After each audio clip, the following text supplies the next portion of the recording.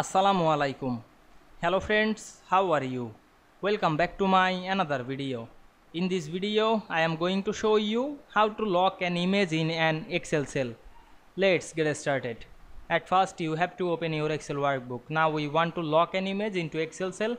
Go to the Insert menu. Select the Shape drop-down menu. Choose the rectangle shape. Then draw the rectangle. Press and hold the Alt on our keyboard. Select the shape and go to the Shape Format menu. Select the shape outline, make no outline. Select the shape fill and select this picture option. Then insert a picture from our file. Click insert.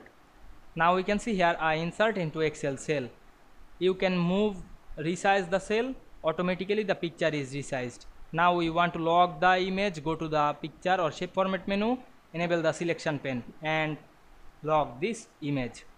I hope you enjoyed my video. Please like, comment, share and subscribe my channel. Thanks for watching.